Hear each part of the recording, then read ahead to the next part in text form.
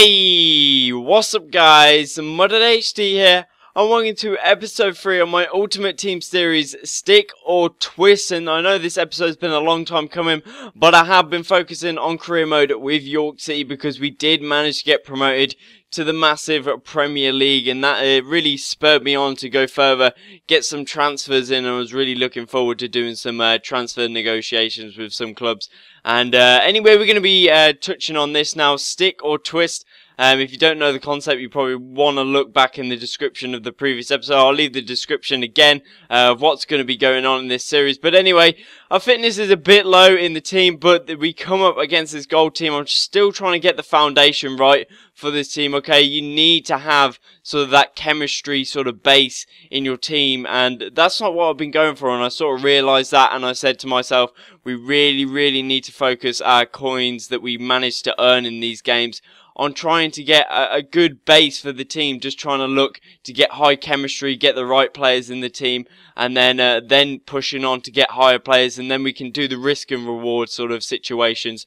But I did the Mudded HD. I think I have the right to say now that I am the worst at playing the ball out through the back.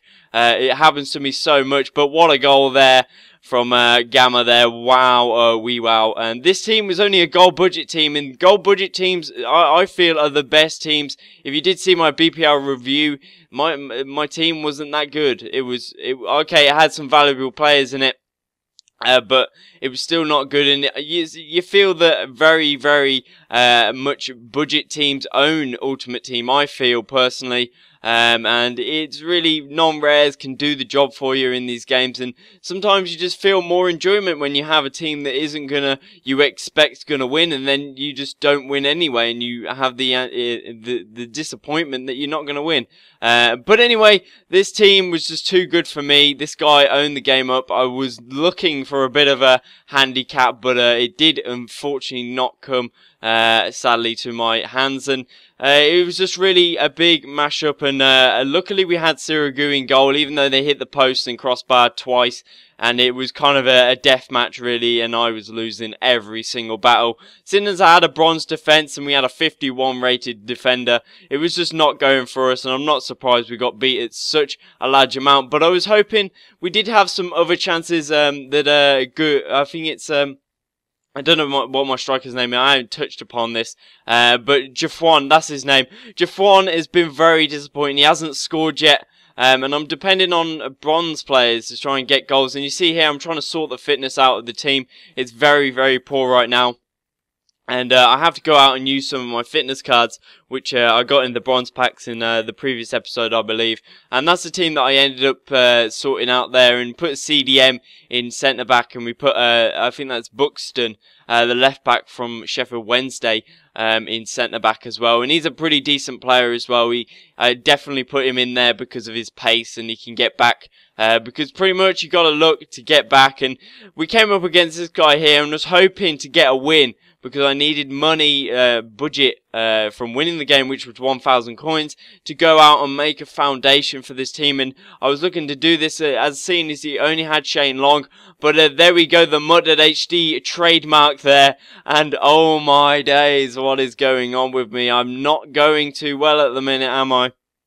And I don't know, I was shrugging off a bit of a downer day, if you know what I'm saying. And we got very lucky there. One of the silver strikers that I pulled out, one of the bronze packs, managed to put a nice finesse shot away there. A very nice chance taken by him, and hopefully that will sort of allow me to do better things in this team, rather than having Jafwan, all that pressure upon him. And you see here, Jafwan, he's great. He's got good strength, he's got good pace, but he just cannot finish. And it just comes down to me getting very angry with him, because I paid money for him, and he just can't put the ball in the back of the net. But Shane Long here, he's got mounts of pace, and just you cannot catch up with him with bronze defenders. And we got extremely lucky there. I don't know how he got past two of my defenders, but then I can't even say that guy's name. If you guys can pronounce it, I'm gonna be absolutely surprised. Fezavuzu had sort of a chance, but it was well wide, and yet again Sirigu saving our bacon yet again. And luckily we had the counter attack on us. And you see here Fezazula. Oh my god, this is gonna kill me trying to pronounce this guy's name. But he managed to use his pace. He didn't have the massive amounts of pace that some of the players do on Ultimate Team, but he manages to outpace the bronze centre backs and get in behind, and he's not going to miss from there really one-on-one with the keeper. And then I had to go in with a sweaty goal with Badaboos, and he's been very, very decent since he signed him. Sorry about that. But he's been very decent. He's been getting into good positions, trying to get the volleys off in the wide positions as well. But you see here, I'll go for the chip. I don't know how the keeper kept that one out, but for some reason it went with the chip as well. And I did not hold the left bumper there. People have been saying you hold the left bumper when you go for them shots. Well, I don't. Definitely don't do that. But we managed to get promoted, so we had that extra bit of money anyway. And I don't have any rules right now for getting promoted. I don't think they're quite necessary. I'm only going on wins and draws and losses right now.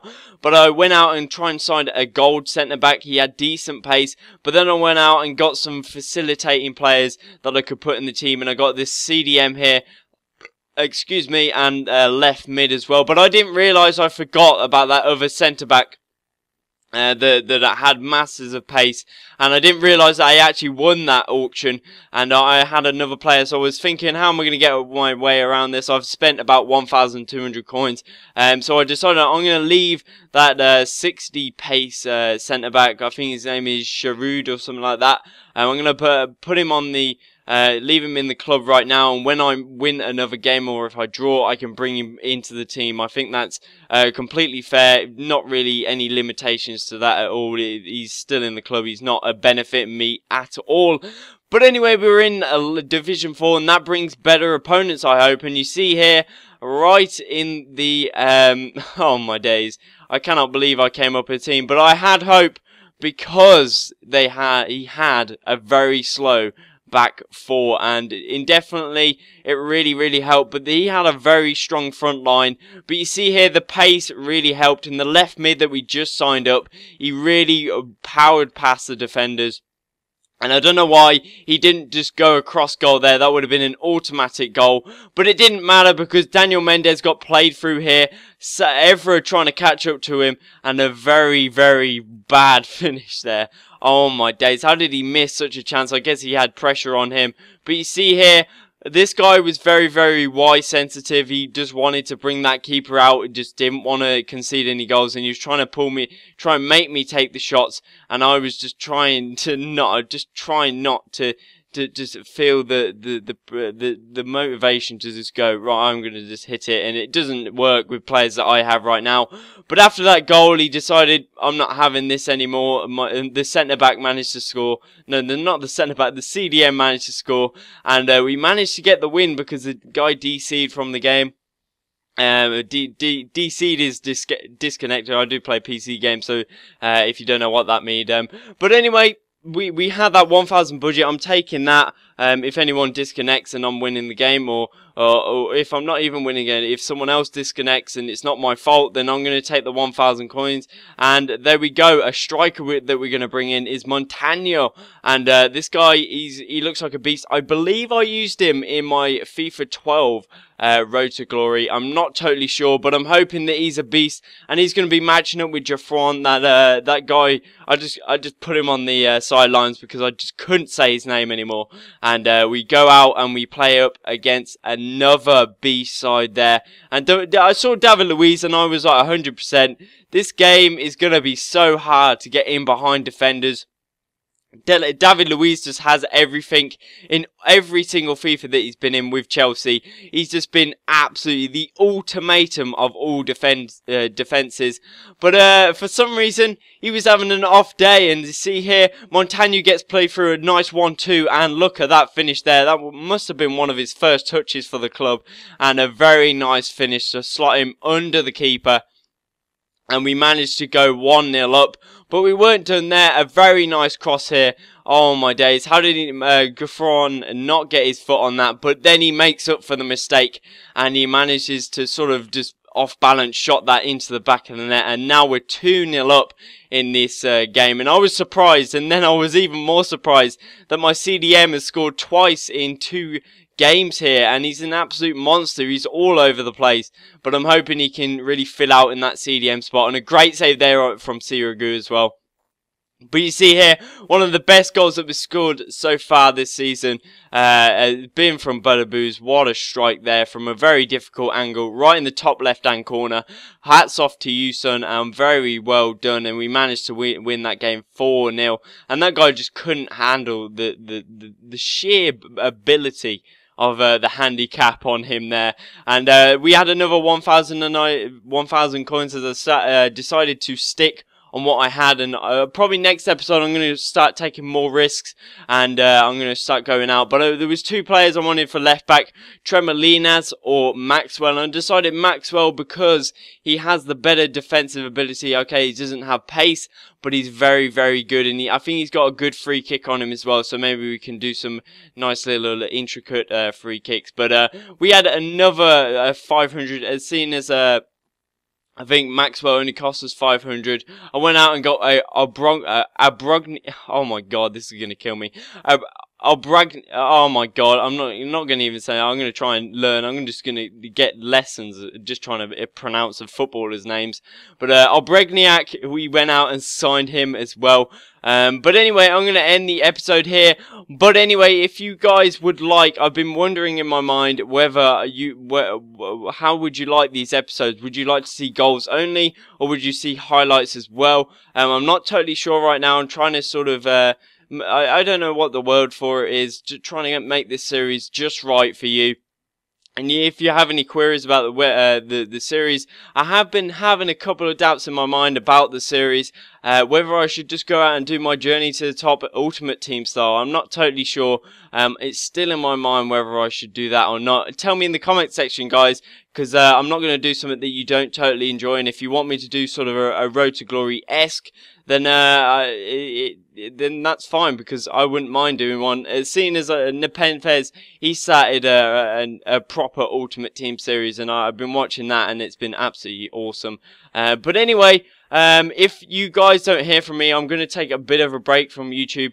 I'm going to be on and off, but there will be some vlogs, hopefully, over Christmas. And I wish you guys a Merry Christmas, and maybe a Happy New Year. You don't know when you're going to hear from me next.